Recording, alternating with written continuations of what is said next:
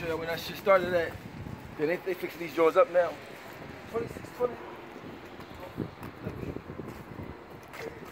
My pig lived downstairs. My grandma had the 2 drawers upstairs. This right here was Mr. Biggs. This is the peg house right here. Heavy. Let me show you how close the sneaker store was. And I'm gonna show you why they started calling me Bench Press. So imagine you a dirty little boy, right? Dirty little boy, they got no speakers, you want speakers, right? Up to the point of your top. What you see? This will hurt you. You got no money and you walk to the corner of your block, what you see? Sneaker store. Shoe Plus, can you see that shit? Nigga, Shoe Plus. I would walk to Shoe Plus and stare at Jordans through the window. Right there, man. So I just go down there every day, just look at what they got new coming out. I mean, every day. Just, oh, they got the new this and never get that shit. You know what I'm saying? Steve lived right there. Skeeter Boo lived right there. I couldn't go in the Salvation Army because I broke in there and took the stroke trophies. You know what I mean? This is where my shit started, right on this block right here. You know what I'm saying?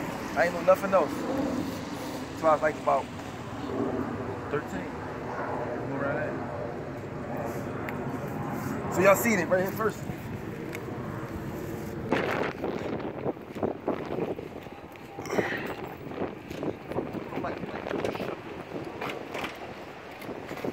They're like older than me. That's cool. Probably be a fucking millionaire. The little dirty boy from the name, that ain't going to nobody let go. The little dirty boy that ain't going to nobody's house. It ain't up with his front door. And he was the one the whole time. They didn't even know. If I'd seen this car when I was little, they said that's gonna be yours. I'm like, fuck out of here, blind. I can't even get no motherfucking Adidas. You talking about this gonna be mine? What's up, man? You know, growing up, I lived a lot of places and shit. And some was good, some was bad, but one that was real good was Mr. Malik's house. I don't remember how I got over there. He not related to me or nothing. I don't even know. I just remember he was Muslim. He had 2 wives. He used to play like in a band or something. So he used to be practicing the guitars and all that. I was young, like 8, something like that. But I never thanked him for it. You know what I'm saying? He never asked me for nothing ever. You know what I'm saying? I remember I went to him like, yo, I don't know how to ride a bike. He was like, no. Went in the basement and found some orange drawn. The tires couldn't even get flats. Like, you know, some shit from like the 50s. But I learned how to ride a bike on that shit. I crashed, bust my face up.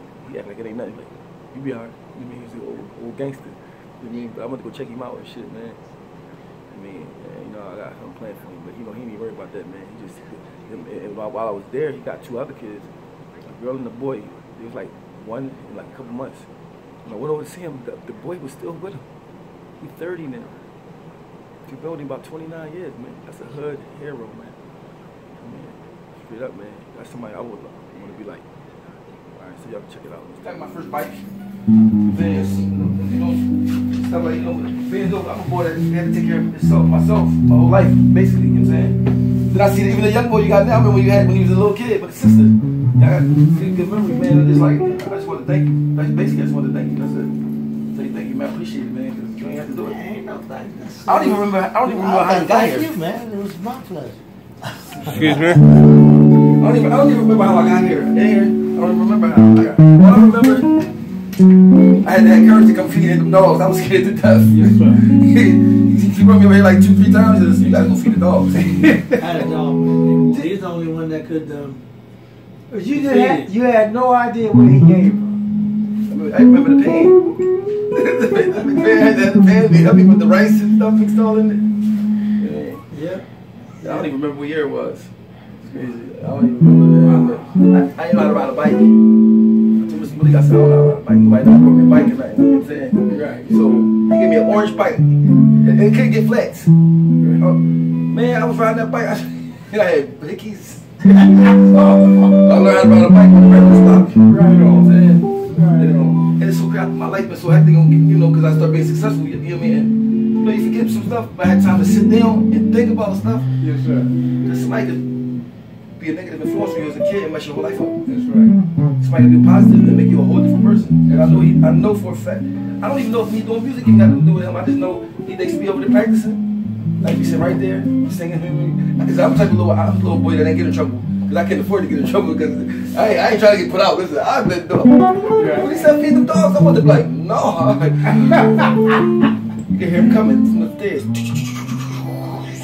Yeah. Like, don't let him out that door. I gotta come in sideways and shut the door behind me and just be in the dark area. I mean, this is the first time I've been there since then too, man. So you know what I mean? It's like that's rare. People bad. That time, man, this was like a van. This was van, yeah. Yeah, man, we was you can come in here and look out the roots. You know, Yeah. the first floor. Like my third time I started getting a little cool. Right? How long has it been since y'all saw it? I saw him not too long ago. And I told him I was gonna come back, you know what I'm saying? Because I was dipping, dabbling, hustling, Yes, sir. and doing this and doing that. This is the first time in my life that I'm straight and narrow, all the way 100%. You know? Oh, right on. So you mean it's like I wanted to touch base with people that mean something to me. I mean, even if it's just a conversation. Yeah. You know what I'm saying? Because when somebody don't gotta do something and they do it for you. Like his mother took me in for a little while, so like, you know what I'm saying? But then some people that be bad to you, man. Yeah. Family be better to you than your own. The strangers treat you, man. Takes on a whole good idea what family really is too, right? I want to treat you. So now they gave me a motivational award 5 days ago in New Brunswick. You know what I mean? Beautiful. Yeah, so it's like I just everything coming in full circle. Yeah. You know what I mean? So you know what I mean? I just got blessed.